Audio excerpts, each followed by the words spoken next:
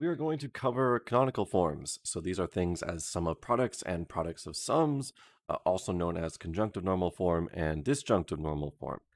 So imagine we have a truth table, such as the one below, and we want to find a formula for all the rows that are true, what makes f true, or a formula for what makes f false. Now, there are some fancy ways that we can make a nice consolidated formula that covers multiple rows, but one way of doing this that is rather easy and straightforward is to just take a look at all of the rows that are true and create individual little formulas that express, okay, for f to be true, I need this particular configuration of x, y, and z. And then you'll have one little formula that covers row C. Then we could make a new formula that covers row D. So essentially, what we'd be doing is we'd be saying, okay, we need a formula for C that makes that true, and it's true when D is true, and it's true in this row for F, and it's true in the last row for H. So if we figure out these four different conditions, then we get a formula where F is true. Alternatively, we can look at it for where f is false, and we could ask, well, what makes not f true, and do sort of the same idea there. So I want to look over each of these methods like as a step-by-step guide. So first we'll talk about the sum of products, also known as disjunctive normal form.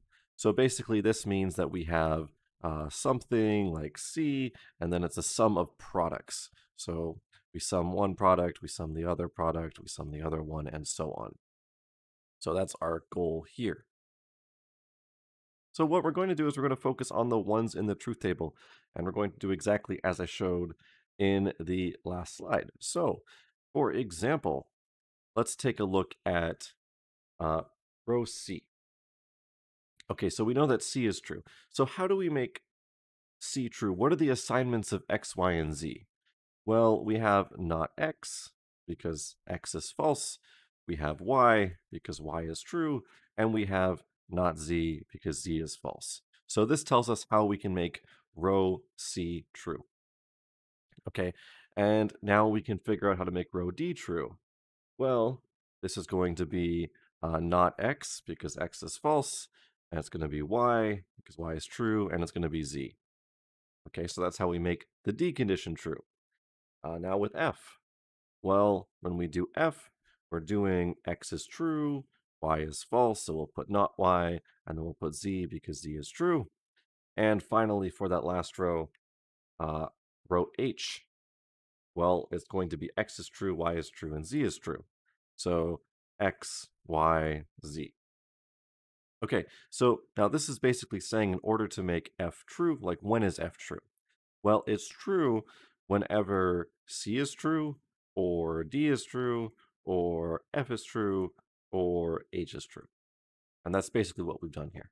So a very straightforward process, but something that we do have to think of and work out and practice. So I want to show you what this looks like in propositional logic because uh, in disjunctive normal form, typically that's the philosophical logic side, while sum of products is the digital logic side. So these will look a little bit different. So if we want to think about C, this would be saying not X and Y and not Z. Or, and then for D, we would go not X and Y and Z.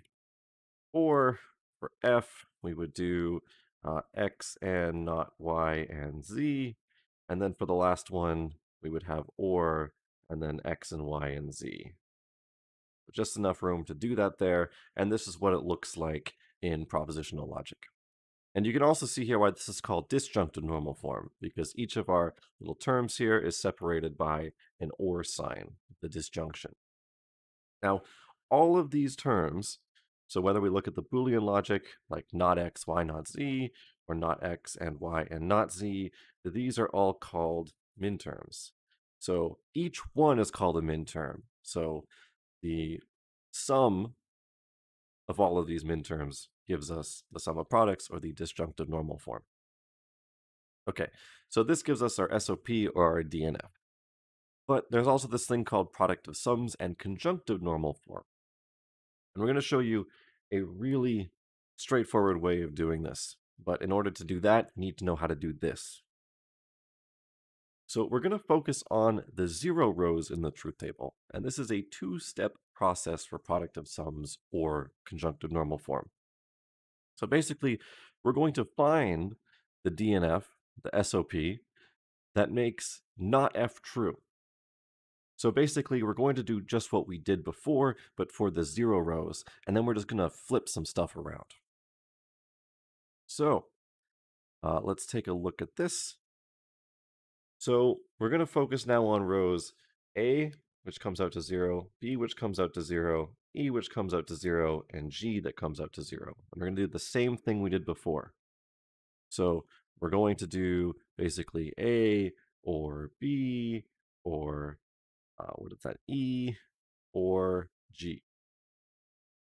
Okay, so for A, we have not X, not Y, and not Z.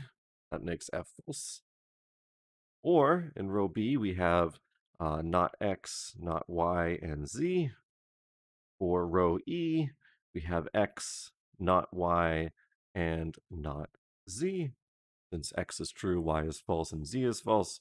And finally, for G, we have X true, Y true, and Z false. So we're going to get X, Y, and not Z.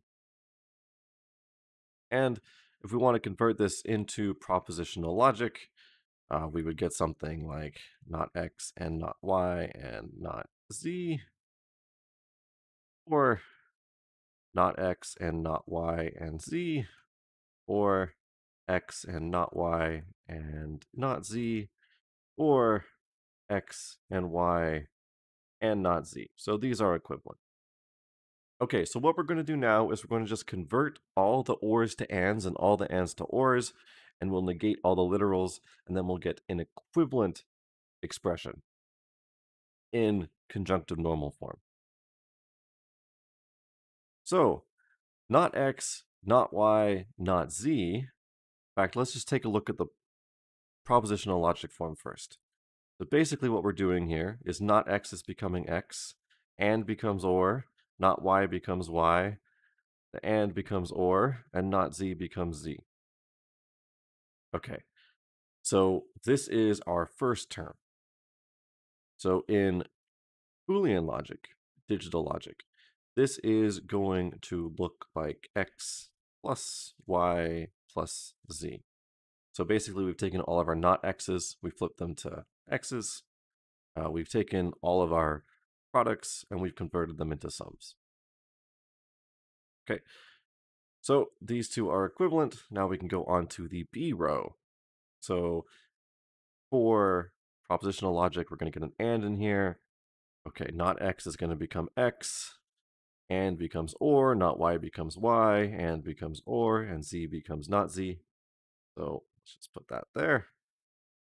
Okay, so in Boolean logic, that is going to switch to X plus Y plus not Z.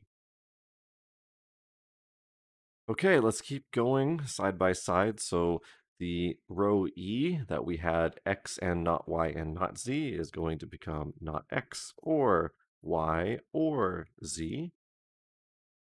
So in Boolean logic, this is not X plus Y plus Z. And finally, for that fourth term, going to be another conjunction.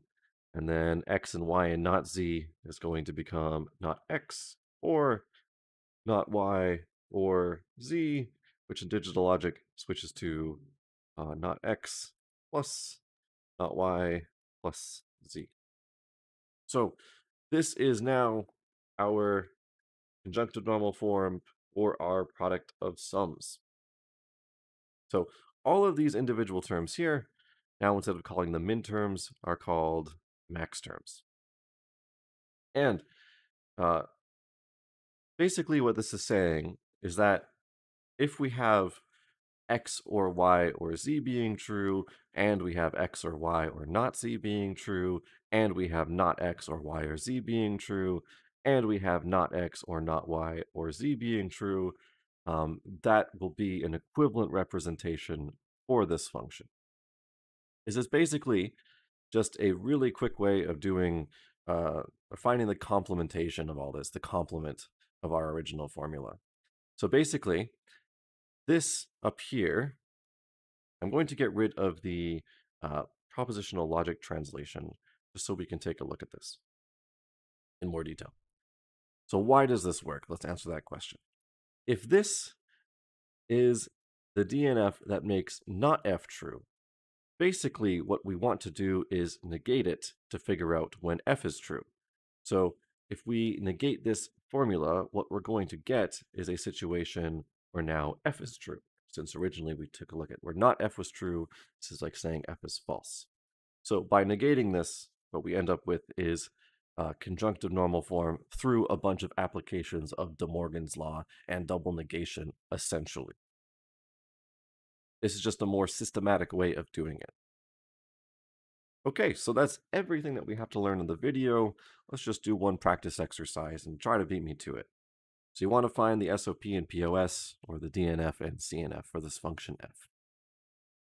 Okay, so for the disjunctive normal form, we want to focus on all the rows where f is equal to 1.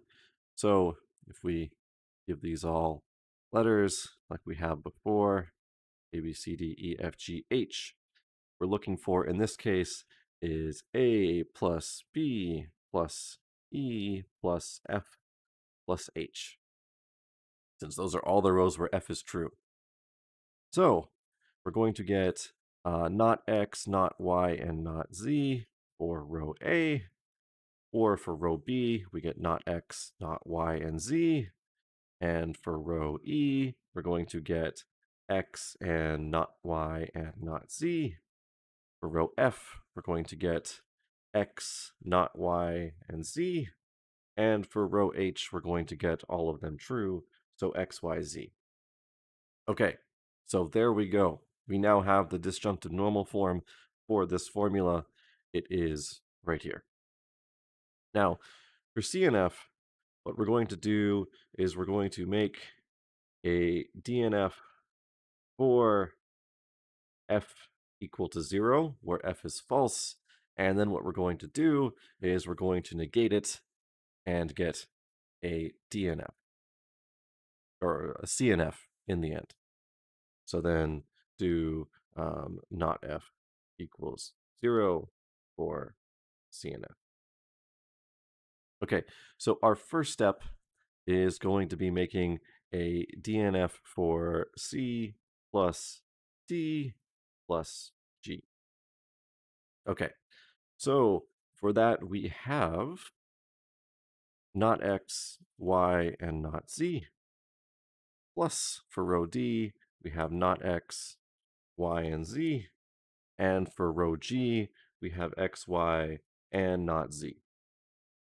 Okay, so now what we're essentially doing here is we're just going to negate this. So I like using the oppositional logic symbol just so I can kind of see what's going on in my head rather than putting this giant bar on top, which I can't draw straight lines, so taking some notational liberties here.